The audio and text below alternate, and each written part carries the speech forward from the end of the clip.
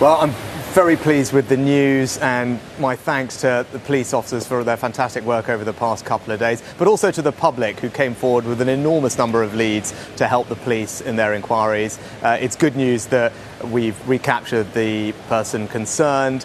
As people already know, the Justice Secretary has initiated an inquiry into the circumstances of his escape, and that work will continue. But this is obviously very welcome news, and again, my thanks to the police, but also to the public for their help.